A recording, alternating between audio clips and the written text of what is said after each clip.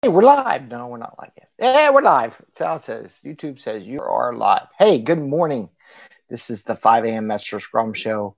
Definitely not 5 a.m. right now, but it's about 9:31.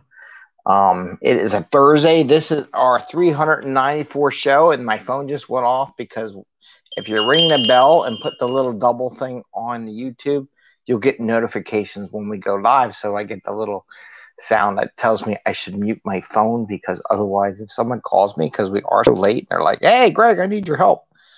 I won't phone calls in the middle of the show because it is live, and you never know what people might do. Um, so this is the 5 a.m. Mester Scrum Show, where we talk about Agile and Scrum in a practical and tactical way, thoughts, processes, sharing things going on in the world, what's out there. A little later than normal, just because I went and attended that we have a once a month an Agile coffee about 8 o'clock in the morning here in Philadelphia. It's open to anybody. We had people from Singapore pass before, and I'll talk more about remote stuff and Agile groups tomorrow. It's a topic of something that came up that I will share. But did that earlier. Figured I wanted to do that first and then to do the show later. Maybe I'll take an hour or two off of work today and get some priority stuff done that I need to do for my house and things I got to do. Anyway, it's all about priorities, right? You got to set your priorities, what needs to be done. Hopefully you're in a place that's flexible enough to do such a thing. Sometimes they're not. Sometimes I'm not in a place that's flexible for that either. So it's all everywhere. Anyway, what do we want to talk about today? We talk about things that get you home to family and friends and get work done and stuff value to the customer. It's quicker, faster, better, and also have some fun along the way, right? That's it. A lot. It's bad. We're live too. They tell you not to say when you speak. Maybe I'll work on that through the next couple episodes. Two things I want to talk about today. I want to talk about marketing team and some thoughts and concepts on that. I was kind of just browsing through the Scrum guides and just reading it, and just some of the things that popped up in my head. I don't think we talk enough about there's the again, about Agile outside. Now my wife was calling me. Oh, geez, why is she calling me? I don't know. She probably called me from the store. See? Live. Wife calls you. It's too late. They're all like, I need your opinion on something. And then sprint reviews. And I wanted to talk a little bit about sprint reviews and the dynamics that should go. I think we talked about it before, but as I was reading this Scrum guide, I just want to reiterate some things that are in there that are not mentioned enough that I believe from a sprint review perspective. Okay. So marketing team. There's a book called The Sprint by a person, last name is Knapp. I think it's Knapp. I love that book. To me, that's what I envision an Agile marketing team should be.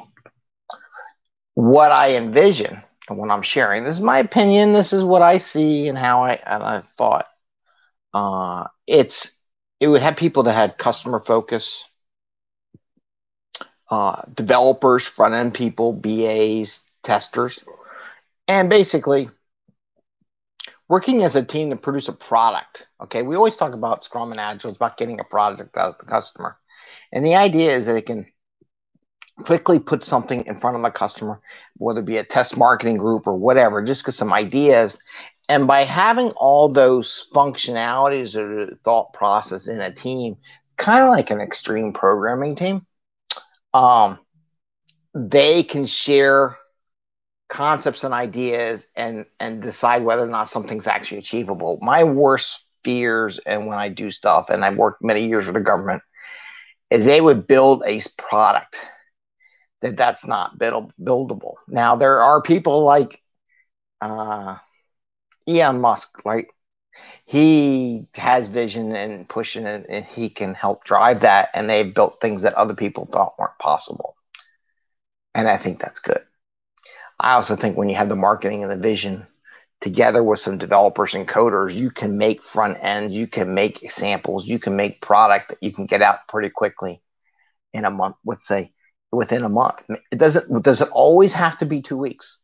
I love the sprint because he does things in a week, but then maybe it takes a little longer after the week to actually to do that. But getting stuff in front of a customer in a week, I love it. I love the concept. I love the idea. It's like kind of like A/B testing. So I think the marketing team has to have people from those different areas in the team so that there's also some thoughts on how we're going to deploy this out to the entire customer base. Or maybe you don't deploy it to the entire customer base. Maybe it's just for a smaller group of customer base in a particular market. And maybe there's some ideas on how do we focus on that group. Like if you make an ad, like in Facebook, you can put ads out in Facebook for geocentric locations. So you can customize, and this is something Gary Vee talks about, you can customize the ad for that little region and not worried about, well, this ad applied to the whole entire country. No, maybe you can do it your neighbors. Maybe, hey, maybe they need a coffee shop. Maybe they need some, staples type stuff, office supplies, groceries, whatever. You can customize and just market in your little geolocation, and anybody who's using Facebook in that location will get that ad. It's amazing how they have transitioned the whole marketing process in the world, and you have to be agile, and you need those technical people that kind of understand how to use that stuff to get there, right? So having those technical people along with the visionaries of what they want to market, what they see in the marketplace, customer focus, customer understanding, the data driven in a team helps them rapidly produce something out there. And if it works, will it work in other things? You can turn around that in a week, right? But the problem is everybody has, well, it has to be everywhere. And I don't think it has to be everywhere. I think you can market it and you have a good team together. You can build some focus, put it out there, see if you get some response and go from there. So when I talk about a market team, I look to the book called The Sprint as a guide for what a marketing team should do and how they should operate, which has 1 week sprints, but he doesn't know anything about Agile. He just called it The Sprint, which I totally love. And is very agile in mindset, and that the marketing team should have somebody from developers, testers. And you want testers. And don't say, I don't want any testers. No, you need testers because a tester has a different mindset and how they might want to test the operation of whatever product you're putting out there that maybe a developer didn't do. Maybe a tester has an idea. I mean, what happens if they hit this? Oh, shoot, it just broke the whole darn thing. That's not good. Or, hey, I clicked this button. It just sent me to their competition's website. We don't want to do that, right?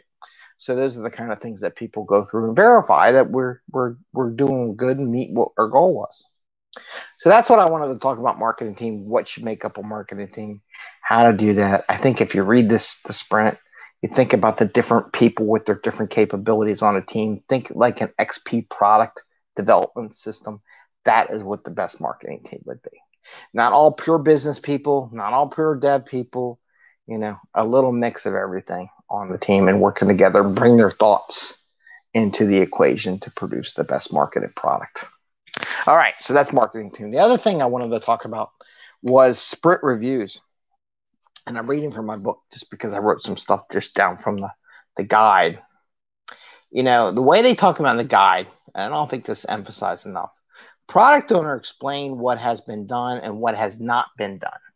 So in the reviews, the product owner should be up there, say, hey, I own the product. I'm the, quote, owner of the product. They should talk about what got done. And there should be other people, stakeholders in there talking about what's going on. So there is some introduction stuff. It's not just demoing the software, right? And maybe they explain where the journey is, where the team, where they envision the product itself going. Not the team, but the product. What's the vision for the product? Product owner, product, not envision how the team's going to crank out some code lines, right? The dev team shares any problems that they had and maybe things how they incurred. So it's a great opportunity for the dev team to share any barriers or blockers, risks they see in the futures that they could use stakeholder feedback and stakeholder assistance in fixing in the future, right? So it's a great opportunity. And I think we talked about that before, where I think teams miss out on bringing up things they had. And since they have all these stakeholders, managers, customers, things they need, I need help with such and such, it would be great to have some more customer feedback. It'd be great to have a better environment. Whatever those things are, we can produce more product if we have those.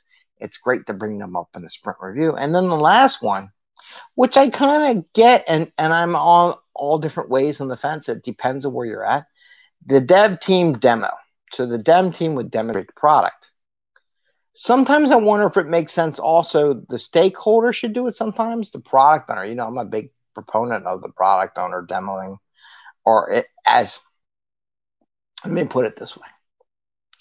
I'm a very big proponent as you're going through the sprint and you're going to hand something over for the product owner to approve, because you're not supposed to wait to the last day to the sprint to get feedback. Otherwise, the burn down chart does not. Why do a burn down chart? Because you're never going to get done until the last day, right? That's counterintuitive. Them running the software or giving feedback and actually physically using it during those little sessions, and then the dev team, right?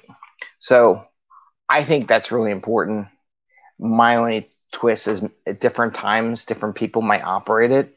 Maybe you change the way the review is. If you got a product and you're just unveiling it, maybe you have fun and make it a free-for-all for the people who are says, we're going to turn this all on for all you people in this room and play. Go use the product, give us feedback. We're going to spend an hour and we're going to do intensive capturing of ideas, thoughts, issues, concerns, and we're going to let you use the software. I would love that to change up the process. That would be so cool.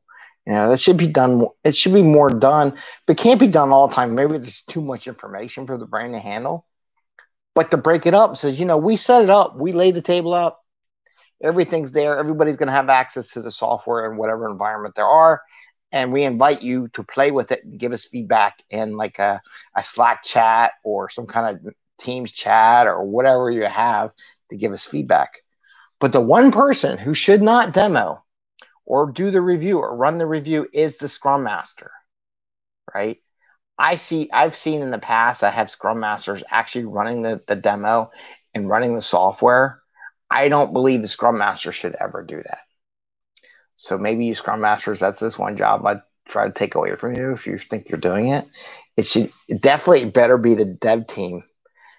Product owners, I would love to have product owners demo the software.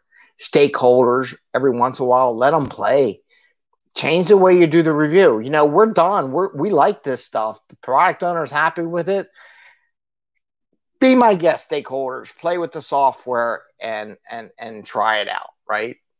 That would be awesome. So those are my levels. But the Scrum Master, it really shouldn't be doing the software. They are just there to help facilitate the discussion. With that, I'm going to say thumbs up. Hey, you got a little thumbs up. I see you tomorrow on Friday. Tomorrow's going to be Fortune Cookie Friday. We went to a local Chinese restaurant, so I got some more fortune cookies because I like theirs better. And just to break it up and support up my local businesses. Try to go to different places, use some of that PPP money they gave, and I go around and I go to different restaurants. Even if it's just to buy one thing, I'll buy the one thing. So please ring the bell. If you like the show, tell your friends. Tomorrow we'll talk more about different activities out there, meetups and things like that. I'll have a discussion on that, share some of the meetups I've been around the world and things I've seen, and we'll do a little bit of that. And we'll do the Fortune Cookie Friday, and we'll see what else comes up between now and then. With that, have a great day. Enjoy your Thursday, and hope you get to handle some of your priorities and prioritize what you need to do. Take care. See ya. Bye. Enjoy your day. See you tomorrow.